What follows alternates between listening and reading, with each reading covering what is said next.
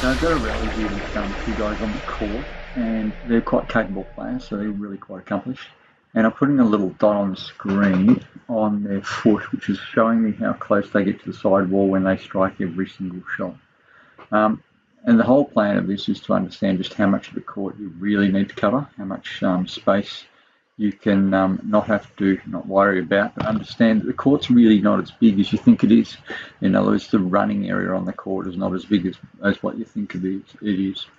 So you see it's a quite intense game. Some rallies are really long, and these guys are relatively shot players. Well, the one in the blue is definitely a shot player. He's trying to push the ball around and make the court big. So it's not like I've just picked two guys that are just going to rally down the back, and it's all pretty simple, and there's no movement up the front.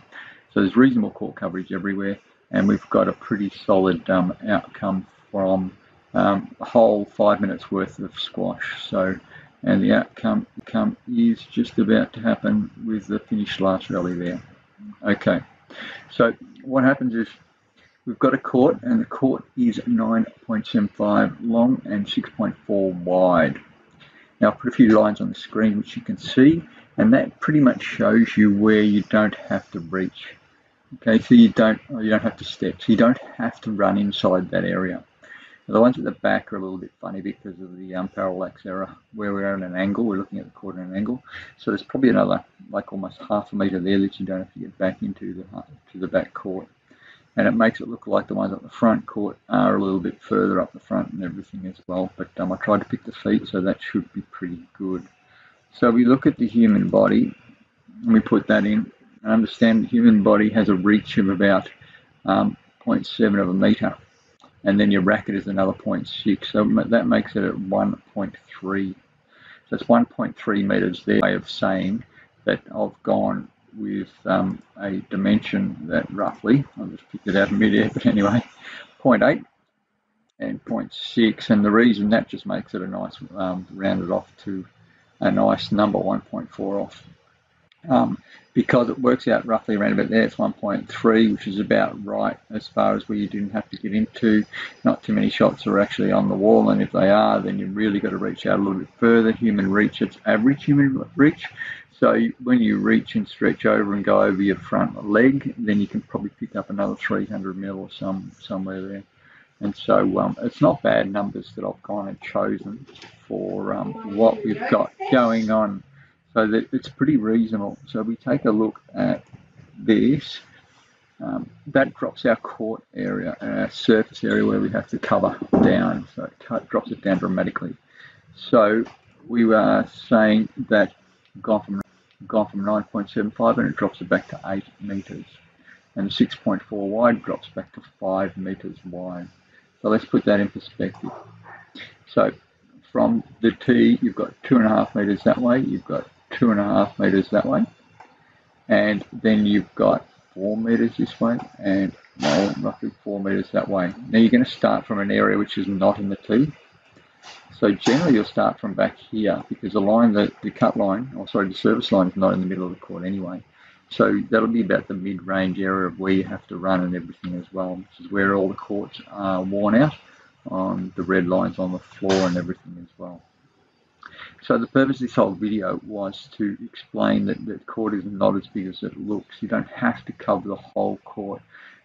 There is 1 or 2 flyers in here, as in, when I say 1 or 2 flyers, this one over here, that was a winning shot, and that just, like it wasn't returned, and that's where the guy was. He sort of over stumbled and had extra step in there as well, and he didn't get the ball back. But if I put the second bounce in there, for winning shots. This is the second bounce for winning shots. In other words, shots that were not returned. They're all the blue ones. Once again, and you see it's quite interesting to even see where all the winners were in that game. So the winners over here, they were a lot of them were boasts that they held the shot and pushed the ball across, and so the second bounce was over there with a few drop shots. But see, even drop shots, they're all really quite deep, so they're not right up here. They're not up in the front corner. As in the winners, and these are drop shot winners and so on as well, and they're not, and there's a few cross court boasts and stuff. but they're not right up in that front corner. So it really is 1.25 metres is very, very true. I would suggest that it's pretty good a number to say that you don't have to go within 1.25 metres of the front wall. So that's pretty big. That's a pretty big area. I know your racket goes in there, but you don't have to go in there. So you only have to go 4 metres. Now we talk 4 metres this way from our pseudo tee, which will be back here. Then you're talking 3 steps. You can stride out over a metre. That's 3 steps.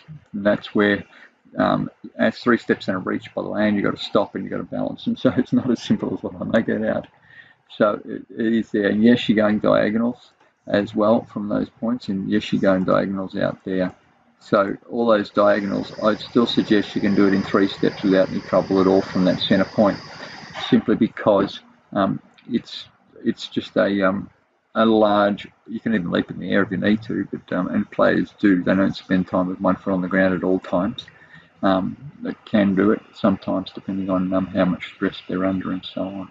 It also matters how high the ball is, so when that'll affect reach and everything as well. So you'll get a little bit closer to the sidewall when you're bowling. But once again, you're not running when you have to do that, and you've got generally a lot more time to come off that situation or that spot. So at the back, you've very much got a lot more time. You tend to go and drive those up if you can and lift them up and so on. So the ones at the back are pretty reasonable. But anyway, so we're talking 3 steps. So you need to work on 1, 2, 3 steps, 1, 2, 3 steps, and so on. If you can do your 3 steps, especially at the front of the court, back of the court becomes a little bit more different with some forms of shuffle movements and so on as well. Then it really makes a difference. But it's more or less, this video is all about to get in your mind that the court is really small. The court's not massively big. It's actually a small area that you need to cover. 8 metres or 4 metres forward, 4 metres back, and 2.5 metres sideways each side. So it's not a massive area. It's not a massive, spend all your time running around from point to point. So you don't run from corner to corner. And it really makes a bit of difference, and hopefully mentally it means that you can look and see that the court's really small instead of looking and seeing the court is really big. So when you have a look at how big the court is, have a look at how big it is from the tee or from the middle of the court, and you go, well, it's not very far. That's not very far. So get back to the tee is one of the most important things, obviously, that you'll learn, because it cuts down the amount of distance. So you generally be around about there. It cuts down the distance you have to go for each shot. So if you're in trouble, lift it up so you can get back to that tee, which reduces the amount of distance you have to travel for the next one. There you go. Oh, just thought you'd find this interesting, so I just put it all together. And the other thing that I'll take home from this one is that you see where all the winners were. All the winners were short, but it's probably these deep ones that set up the short ones. And so while the winners were there and the winners were there, there's 1 or 2 lob winners, then one poor shot that was a poor shot the guy just didn't execute. But 1 lob winner and the rest of them, this one was a poor shot, wasn't executed as well. Those 2 are both volleys that hit the tin when they went for too much. But these ones were all outright winners, some of these, and some of these were outright winners with either boasts or the short volley, because they dragged them down the back first, opened up the front, and then put in the short volley winner. Get really good in this area. So get really good in covering this area. This one's much easier because you've got the big reach and you've got your forehand on that side, so you've got options, but this one becomes more difficult with your lunge and your reach because your arm is on the other side for the backhand side. When you stretch forward, it then makes it really difficult. You've just got to really lunge and get your prep in and everything as well. So do a lot of work in this area to get really strong and fast, and you can also see the amount of shots that are all the way through here. So you should spend a bit more time on the backhand side with movement than inside, because forehand side people are so dynamic, they keep it away from there, and that's why it's all there. So get really, really good at this. Get really, really, really good at this, and then, so that should be the order, and then get this one, and then get that one, and then you'll get really good with the court movement. There you go. The court's really small. It's really only 8 metres by about 5 metres if you take into consideration the reach of a human being. So such a small area to cover. Everybody should be super fast.